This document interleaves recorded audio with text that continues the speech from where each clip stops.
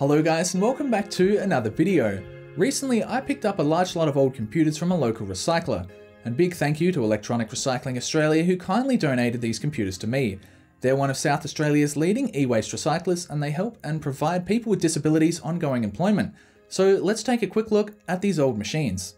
They're dusty, old, and I don't know if they work. It's crazy to think that old machines like this are still being thrown out, and honestly it'll be pretty cool to see what's inside some of these computers. This really dusty one here is about 37 years old as well, so let's try firing them up. The first old beige box we're looking at comes from Meldtech Computers, and also something in Thailand. I'm going to assume that's where it was made. There is nothing online about them, but something I do know is that this was sold at cash converters for $55 under their budget line.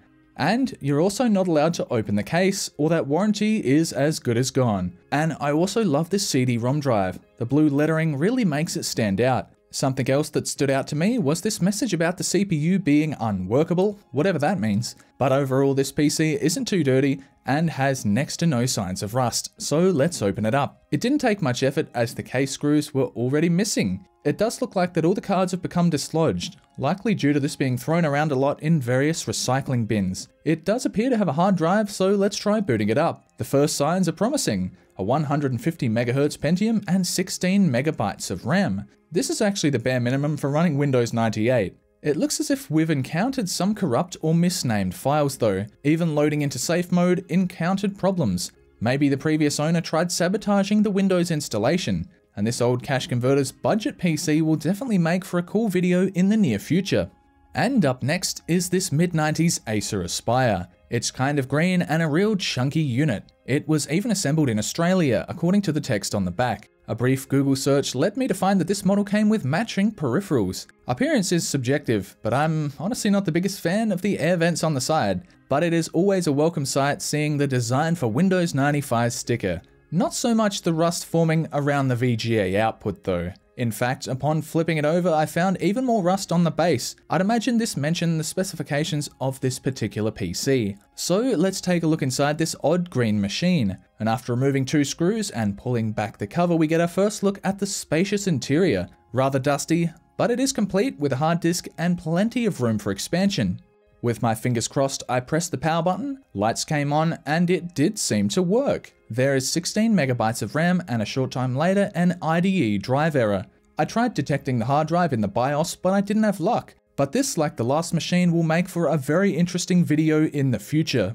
Next up is another beige box. This one made by Hypertech, an Australian PC manufacturer, and this one was owned by AIS Media, and I think that stands for the Australian Institute of Sport. This was part of the trademarked High Performance series, but that trademark has actually expired, so anyone can use it now.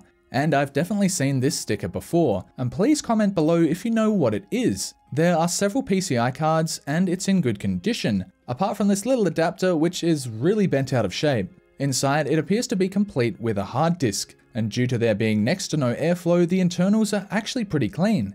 And with a satisfying click, the machine fired into life. It's running a 133 MHz processor and a whopping 49 MB of RAM. Not only that, it boots into Windows 95. Once again, this will be an awesome machine to do a full video on. Next up, we've got a Slim Boy. It's a Dell GX1 circa 1999 and is actually one of the newest computers I picked up in this lot, running a Pentium 3 CPU and potentially Windows NT, and I'm hoping there isn't too much rust inside. Pressing on the two clips on the side allows us to enter into the Dell. It makes me feel so much nostalgia seeing one of these as we had them back in primary school, and while the lights did turn on, nothing appeared on screen. This is going to need some work, but should also make for a fun video in the future. It'll definitely need a good cleaning, that's for sure. And in the optical drive is a Brother printer CD from 2012, meaning this was used in the last 10 years. Now we're taking a look at the first computer tower off the lot. One that features a turbo button, which likely doesn't work with the Celeron processor that's apparently in here. This tower looks a bit too old to be running a Celeron honestly, and the build date of 1996 confirms this, 2 years before the first Celeron. So let's open up this mysterious old tower which may or may not have a Celeron processor.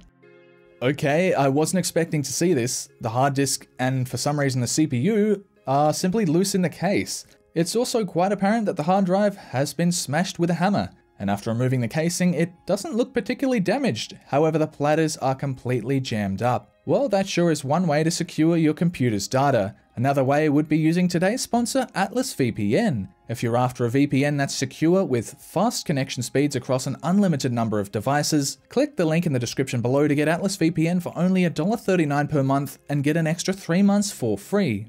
Well, the hard drive is clearly not going to work, but I did put the processor back in the socket. Nothing shows up on screen, meaning this computer is going to need more work in the future. Did you know Hyundai made computers? Yeah, I didn't know that. In fact, this was manufactured exactly 30 years ago in December of '91. Back then, it was still common to have a 5¼ floppy drive. This should have something like a 40 megabyte hard drive inside. Well, hopefully it should. And the blue power button is also so much fun to press. And inside the case, it isn't too dusty, but it's missing the hard drive sadly. Powering this PC is an AMD 386 processor, a clone of Intel's 386 chip. And when I pressed the power button, it quickly displayed an image. This shows us that the system has 8 megabytes of RAM, quite a lot for a machine of this vintage. Once again, this is a computer that will make for an interesting video at some point on my channel. Next is a really tall tower, the newest computer I picked up in fact. This even has a Seagate tape drive, and you can still buy the tapes cheaply online, but big problem, it's missing the power supply. I'll have to find another one. And inside, it's probably got a Pentium 4 CPU. It's missing the power supply and the hard drive, but has RAM, the CPU, and an NVIDIA FX 5200 graphics card.